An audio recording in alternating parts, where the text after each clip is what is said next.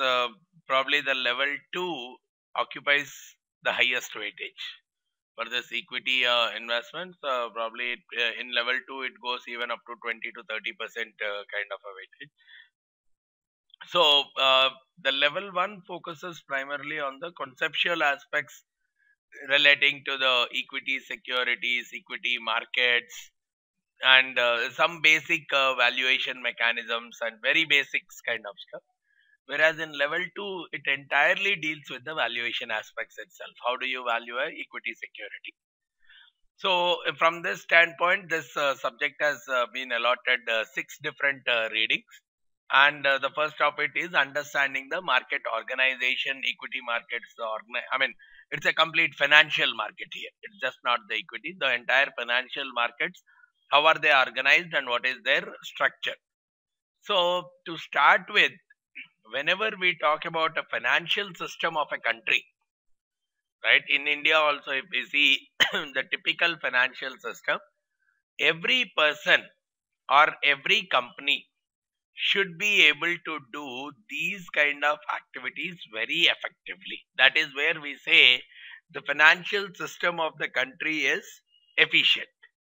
People should be able to save their money, and corresponding to the saving they should be able to get some kind of return. The people should be able to borrow the money at least quite comfortably from various sources, and companies should be able to raise equity capital for running their businesses. That is what we constitute the entire financial system of the country, where there is some kind of saving process, borrowing and lending process, investing in the form of equity capital, and people should be able to people or probably the lenders should be able to assess the risk of the various parties, and they should be able to do a proper risk management. And even the buying and selling, the transactions process should be very much efficient. So one party should be able to pay, which means the rupee or whatever is the currency, it should have some meaning associated with it. One person should be able to give some currency and he should get some kind of asset in exchange for that. So all these things, and that too the information efficiency should very much be there, which means probably the news and corresponding to the news, people buying more, selling more, such kind of transactional efficiency or informational efficiency is also very much important as a part of any financial system.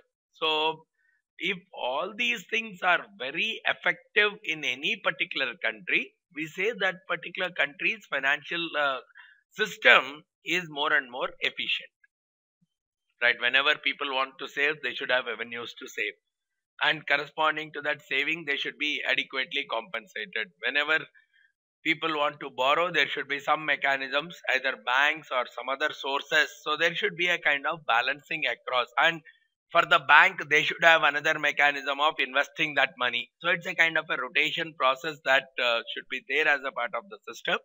On that entire thing is what constitutes the financial system of a country. And whenever we talk about efficiency associated with the financial system, we talk about all these things to be pretty much comfortable for each and every participant in the system. Now if we see some of the typical markets, we can classify them under various criteria.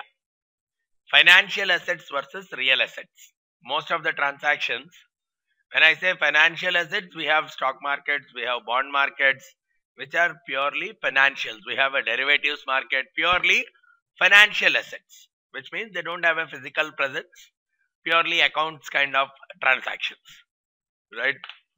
Money from my account goes off, my demat account is credited. So it's purely from that standpoint.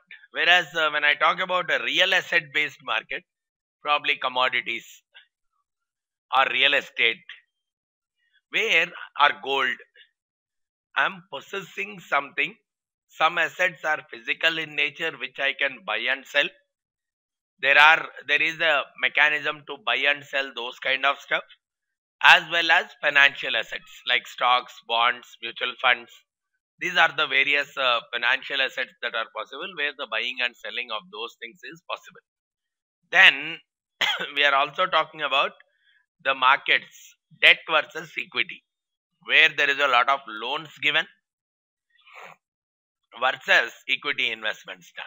So there are some companies which raise capital through loans, some companies which raise capital only through equities, some companies which do through both the mechanisms. But markets wise, see, once they raise the capital, those particular shares or bonds, they are traded on the capital markets like stock exchanges, or in these kind of avenues, they are tradable. So the securities wise, we can come across debt versus equity kind of securities. Some kind of securities are there which are exchange traded versus private, right? Probably real estate. We don't have any exchange for real estate transactions in India, right? It's purely between two parties. Whereas for stocks, there is an exchange. There is a Bombay Stock Exchange or a National Stock Exchange or any of these kind of exchanges that are present. So we have those kind of some securities are traded over the exchange, whereas some of them they are traded, they are private, and the transactions are merely between two parties. So even that kind of a classification we can see for the markets. Then okay, derivatives we haven't touched upon still, but in the derivatives markets also we have the derivatives on financials, like probably there are derivatives markets dealing with stocks, stock derivatives, stock futures, stock options, or probably index futures. These are all financials, like bond futures, or probably the interest rate futures, currency futures. These are all typically the non-physical, which is more of a financial derivatives kind of market.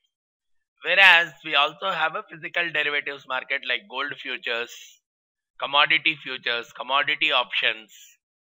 These are all going into physical derivatives kind of market. So we have markets for those kind of securities. We can also classify as spot versus future delivery. Derivatives markets are all future delivery markets. Whereas spot is probably I'm buying and selling I can buy a currency today, I can buy commodity today. A lot of transactions can happen today, and if the same thing happens in future, we call it as the derivatives market. So the detail we'll look at it when we talk about the derivatives, but simple word for derivatives markets are typically the future delivery kind of markets are all classified under the derivatives kind of markets. Then we have a primary versus secondary market. All IPOs and all come under the primary market, whereas exchange traded kind of things, once the security is issued, the trading that happens on it happens in a secondary market. But the first time when a share or a bond is issued to the public, it comes under the primary market, where the direct interaction comes from the company to the public. Whereas after that, it is purely traded on the secondary market. So we have some primary markets, some on the secondary market. Then there is a classification on money market versus capital market. Money market is all trades which are maturing within less than 1 year, like treasury bills, commercial papers, certificate of deposits. We have seen in our working capital management chapter, various kind of money market instruments that are available. So all these things versus capital markets is wherever the investments are typically for a longer term period, stocks, bonds and all, they get classified under the capital market kind of securities. Then traditional investment markets versus the alternative investments. Traditional investments are generally the stocks and bonds, which are typically covered by CFA. Whereas alternate investments market, they are just touched upon by CFA, but not heavy depth into the alternate investments markets, whether it is real estate or commodities or hedge funds or mutual funds, right? These kind of things, they are just touched upon by CFA as I mean, in mutual fund, you can very well create again a combinations of everything. I mean, they come again into the traditional market also, as well as into the alternate itself. But all these real estates, right, or you can talk about all commodities, they all come under the alternate. Private equities, to some extent, they come under the traditional also, but they are slightly different from traditional, the way they operate. So they all come under as a part of the alternate investments kind of markets. So CFA just touch bases the concepts of all these, but not more in depth. Now, when we talk about different types of instruments, earlier we have talked about different types of markets. Now, when I look at various types of instruments that are available in different markets, we call them by different names. Securities is something which is more to do with financial assets. We call them as securities, like bonds, equities. We call all of them like mutual funds, which are more of financial related stuff. We call all of them as securities. The very common word. See, for agricultural and physical things, we don't call them as securities. We call them as commodities. So security is something which is more to do with a financial asset kind of stuff. Either the fixed income securities like bonds and all, or equity securities like common stock or preferred stock kind of stuff, or it could be pooled vehicles like your mutual funds, hedge funds, any of the funds. They all come under the various securities for us. Then we use a name called contracts, especially for derivatives and insurance. All the derivative products like forwards, futures, swaps, and options, we call them as contracts. They are not securities. We call them as contracts because they are merely nothing but agreements. Agreements for buying and selling something in future at a price decided today. So they are merely contracts, and insurance is also more like a contract. So we don't call them as securities kind of word, we call them as contracts. Then we also have commodities. It could be agri commodities or industrial commodities or even precious metals. They are all different kinds of commodities. Agricultural, generally we have all these bajra, maize, corn kind of commodities all come under agricultural commodities. Then we have industrial commodities like iron and zinc, nickel kind of, which are heavily used as a part of industry. Then we also have precious metals like gold, silver, platinums kind of commodities, and even energy products like petrol or oil, natural gas. All these things come under the energy kind. All these commodities, they are traded either in the spot market or in the futures market also. Most of these commodities are traded even in the futures market also, and you can very well buy them in the spot market also. So both markets exist for almost all these commodities. Then the fourth set of instruments we always deal with is the currencies, like dollar, pound kind of euros and all.